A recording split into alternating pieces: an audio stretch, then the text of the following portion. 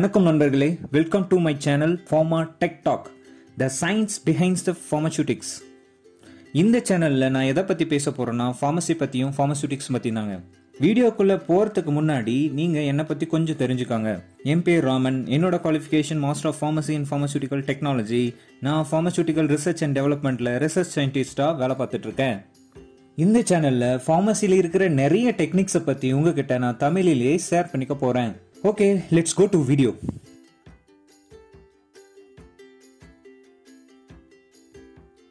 ஒரு சின்ன introduction for pharmacy and pharmaceutics. Pharmacy னா என்னங்க?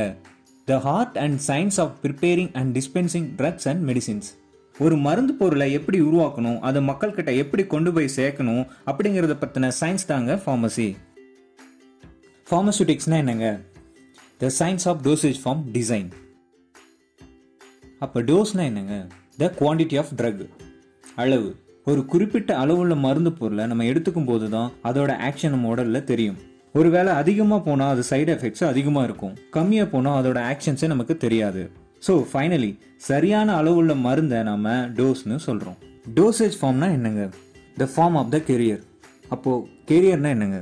ஒரு சரியான அளவுள்ள மருந்தை நம்ம உடலில் கொண்டு போய் சேர்க்குற ஃபார்மை தான் நம்ம கெரியர்னு சொல்கிறோம். ஒரு சரியான அளவுள்ள மருந்தை ஒரு சரியான ஃபார்மில் கொடுத்தா மட்டும்தான் நம்மளால் அதை சாப்பிட முடியும். காரணம் என்னன்னா, அது ஒரு பொட்டன்ட் கெமிக்கல். நீங்கள் கெமிக்கலை அப்படியே சாப்பிட முடியாது.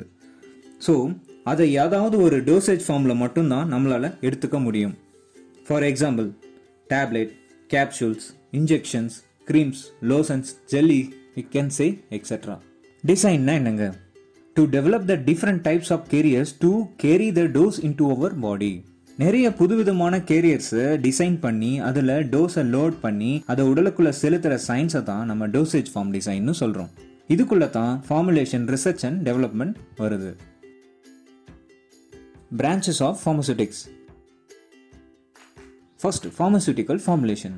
நான் முன்ன சொன்னது மாதிரி ஃபார்முலேஷன், டிசைன் அண்ட் டெவலப்மெண்ட் இதுக்குள்ளே வருது.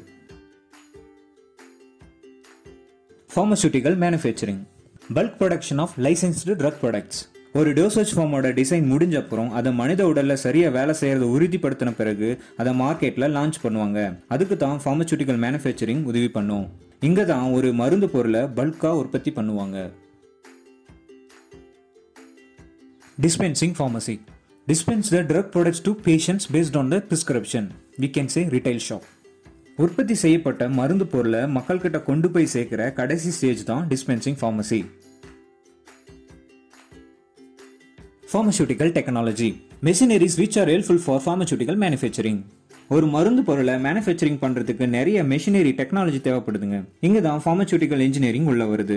இன்ஜினியரிங்கையும் ஃபார்முலேஷனையும் ஒன்றா சேர்த்து உருவாக்குற டெக்னிக்கை தான் நம்ம ஃபார்மசூட்டிக்கல் டெக்னாலஜின்னு சொல்கிறோம். Physical pharmacy. The application of physics and chemistry to the study of pharmacy. ஃபார்முலேஷனுக்கு தேவைப்படுற ஃபிசிக்ஸையும் கெமிஸ்ட்ரியும் பற்றி படிக்கிறது தான் நம்ம ஃபிசிக்கல் ஃபார்மசின்னு சொல்கிறோம். Pharmaceutical jurisprudence, in which there are complete information and rules regarding the manufacturing and dispensing of medicines. எந்த ஒரு மருந்து பொருளையும் மேனுஃபேக்சரிங் பண்ணுறதுக்கும் அதை மார்க்கெட்டில் சேல் பண்ணுறதுக்கும் நம்ம கவர்மெண்ட் நிறைய ரூல்ஸையும் ரெகுலேஷனையும் வச்சிருக்கு. அது எல்லாத்தையும் ஃபாலோ பண்ணால் மட்டும்தான் மருந்தை உற்பத்தி பண்ண முடியும், அதை மார்க்கெட்டில் சேல் பண்ணவும் முடியும். இதை பற்றி படிக்கிறத தான் நம்ம ஃபார்மசூட்டிக்கல் ஜூரிஸ்ப்ருடென்ஸ் சொல்கிறோம். சரி நண்பர்களே, இன்னைக்கோட வீடியோ இதோட முடியுதுங்க. இனி வர வீடியோக்களை தொடர்ந்து பார்க்குறதுக்கு சப்ஸ்கிரைப் பண்ணிக்கோங்க. அப்புறம் வீடியோ பிடிச்சிருந்தா லைக், ஷேர் பண்ணுங்கள் அண்ட் மறக்காமல் கமெண்ட் பண்ணுங்கள். தேங்க்யூ.